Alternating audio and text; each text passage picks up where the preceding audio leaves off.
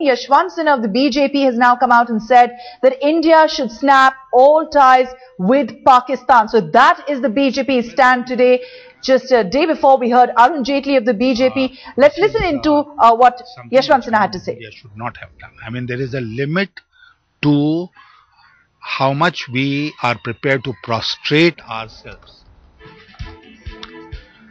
All right, so BJP's Yashwant Sinha, they are saying there is a limit to how much we can prostrate ourselves.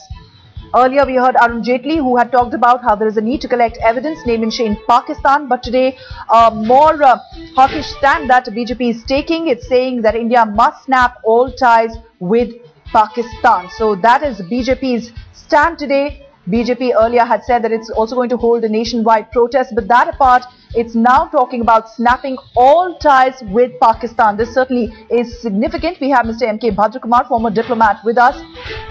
All right, seems we've lost that line. We'll try and get some reactions on this latest breaking news that we are getting. BJP is for snapping all ties with Pakistan.